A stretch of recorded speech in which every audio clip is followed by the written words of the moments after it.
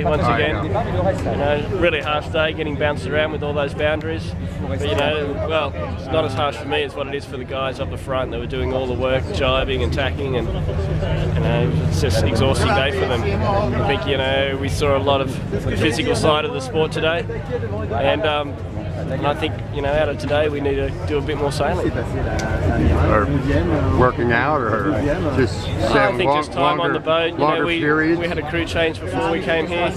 Pretty big mix-ups, and I think we're paying for that now with the communication and not everyone in sync with what's going on. So. And how did Russell do today?